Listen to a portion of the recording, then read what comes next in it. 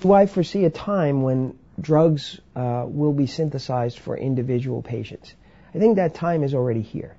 I think there are examples of individuals who have cancer vaccines that have been made specifically from their cells and that respond to their particular kind of cancer.